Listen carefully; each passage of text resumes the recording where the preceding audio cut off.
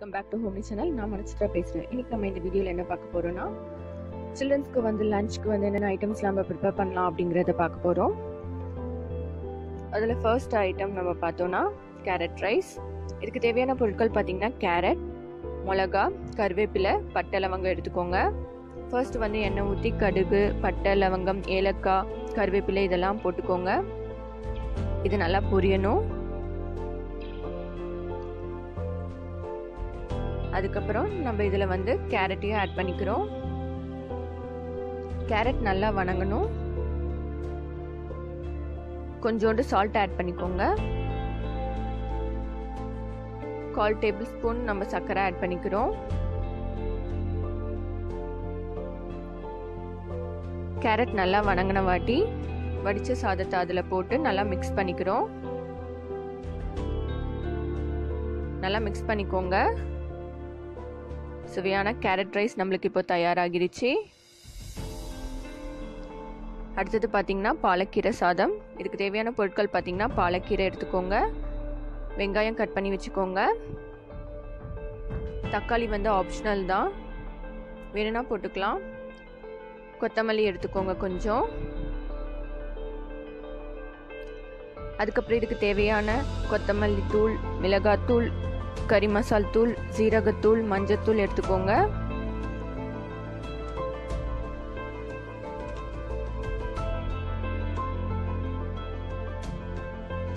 First எண்ணெய் ஊற்றி வெங்காயம், கருவேப்பிலை இதெல்லாம் போட்டு நல்லா வணக்கிக்கணும்.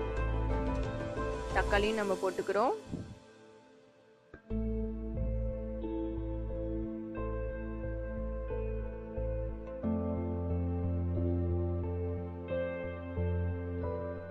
தேவையான அளவு உப்பு ஆட் பண்ணிக்கோங்க.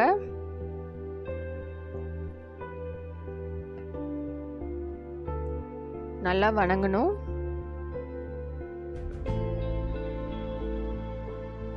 நல்லா வணங்கிடுச்சு. இப்போ பாலக்கீரையை நம்ம வந்து அதில் போட்டு பாலக்கீரையும் நல்லா வணங்குற வரைக்கும் நம்ம பண்ணணும்.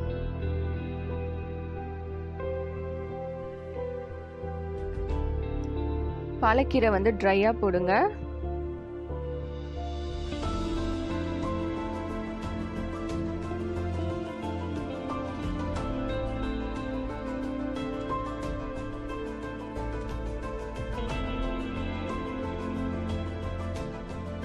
கீரை இப்போ நல்லா வணங்கிடுச்சு.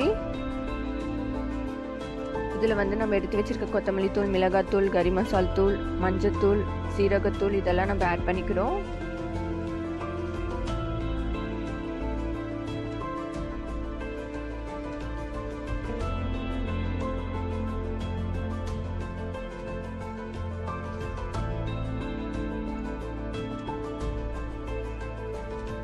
இப்போ வந்து நம்ம வடித்த சாதத்தை இதில் போட்டு மிக்ஸ் பண்ணிட்டோன்னா பாலக்கீரை சாதம் நம்மளுக்கு ரெடி ஆகிடும். அடுத்தது நம்ம ஸ்டஃப்டு சப்பாத்தி எப்படி செய்யலான்னு பார்க்க போகிறோம். அதுக்கு வந்து ஃபஸ்ட்டு கோதுமை மாவு நம்ம எப்பயும் போல் பிசைஞ்சு வச்சுக்கணும்.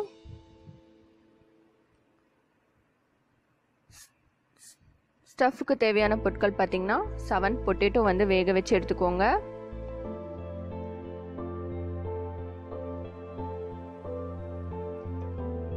அதுக்கப்புறம் இஞ்சி வந்து இந்த மாதிரி பொடி பொடியாக அறுத்துக்கோங்க. தேவையான அளவு கொத்தமல்லி எடுத்துக்கோங்க. அதுக்கப்புறம் இதுக்கு தேவையான மிளகாய் தூள், மஞ்சத்தூள், கரம் மசாலா தூள், ஜீரகத்தூள் எடுத்துக்கோங்க.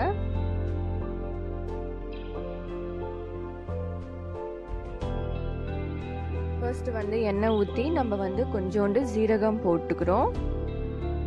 ஜீரகம் நல்லா பொரியணும்.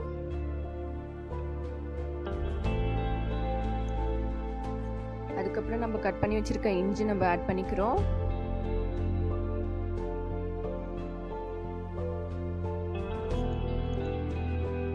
சிம்ல வச்சுக்கோங்க.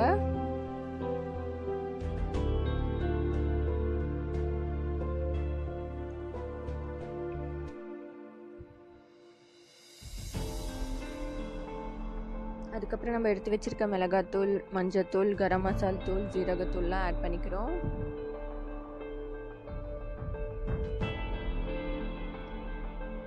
அதுக்கப்புறம் நம்ம பொட்டேட்டோ வந்து கொஞ்சம் மேஷ் பண்ணி அதில் போட்டுக்கிறோம்.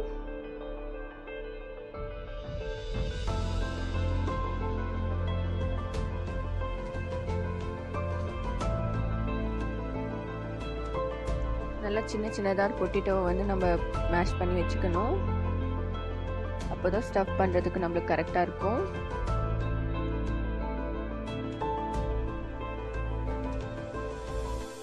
இதுக்கு தேவையான அளவு உப்பு ஆட் பண்ணிக்கோங்க.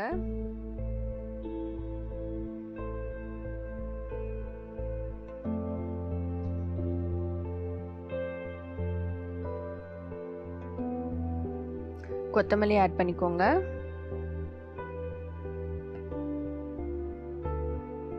பாருங்க பொட்டேட்டோ வந்து நல்லா மேஷ் ஆகிருச்சு.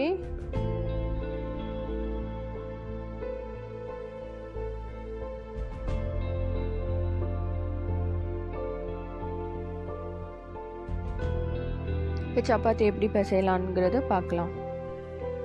ஃபர்ஸ்ட் வந்து எப்பயும் போல் மாவு வந்து எடுத்துக்கோங்க. இதை நல்லா மொத்தமாக நம்ம வந்து ரோல் பண்ணணும்.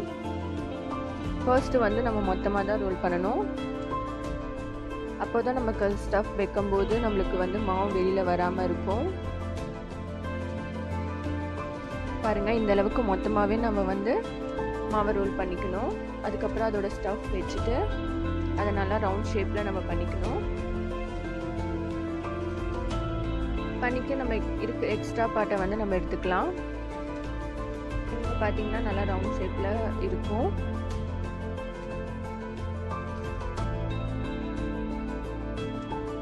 இப்போ இதை வந்து எப்பயும் போல் நீங்கள் ரோல் பண்ணுங்கள்.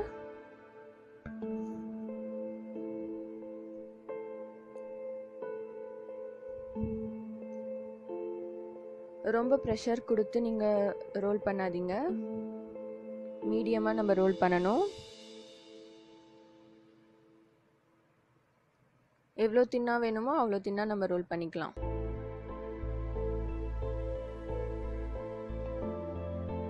பாருங்க, ஸ்டஃப்லாம் நம்மளுக்கு வெளியில் வரல.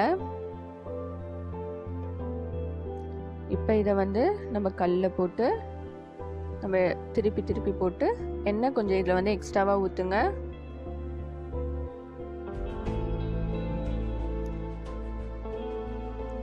பட்டர் கூட நம்ம யூஸ் பண்ணிக்கலாம்.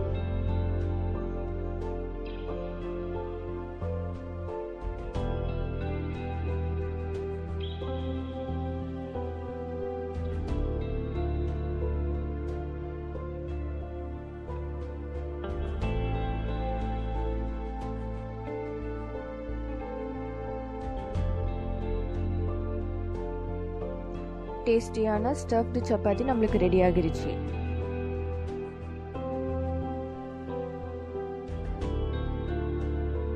அடுத்தது பார்த்தீங்கன்னா பிளைன் குஸ்கா நம்ம எப்படி செய்யலான்னு பார்க்க போகிறோம். ஃபர்ஸ்ட் வந்து தக்காளி, வெங்காயம், மிளகா இதெல்லாம் போட்டுக்கிறோம்.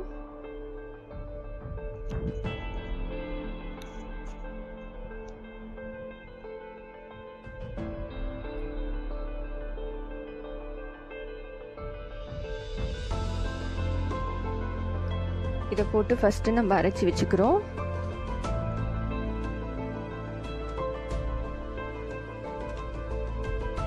அதுக்கப்புறம் எண்ணெய் ஊற்றி அதில் வந்து அந்த பிரியாணி இலை, ஏலக்காய், பட்டை, லவங்கம் இதெல்லாம் நம்ம போட்டுக்கிறோம்.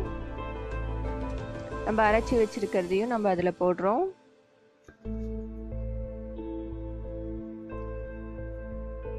அதுக்கப்புறம் இஞ்சி பூண்டு பேஸ்ட் நம்ம போடுறோம்.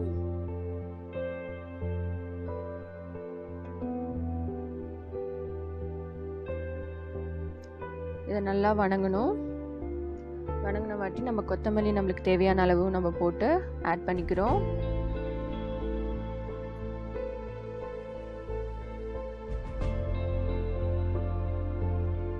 அதுக்கப்புறம் தேங்காய் பால் ஆட் பண்ணுறோம்.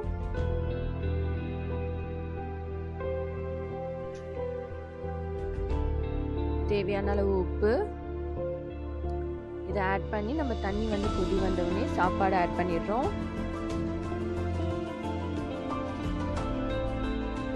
குக்கர் போட்டு விசில் விட்டால் நம்மளுக்கு பிளைன் குஸ்கா ரெடி ஆகிடும்.